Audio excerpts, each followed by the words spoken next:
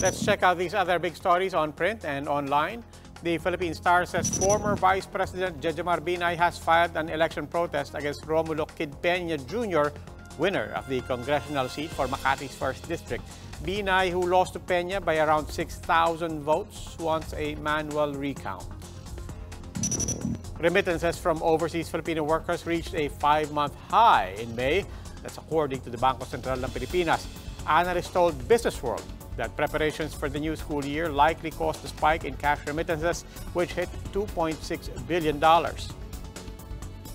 And officials of the National Center for Mental Health are facing corruption charges over the hospital's undelivered Pavilion 6 annex, which cost nearly 60 million pesos.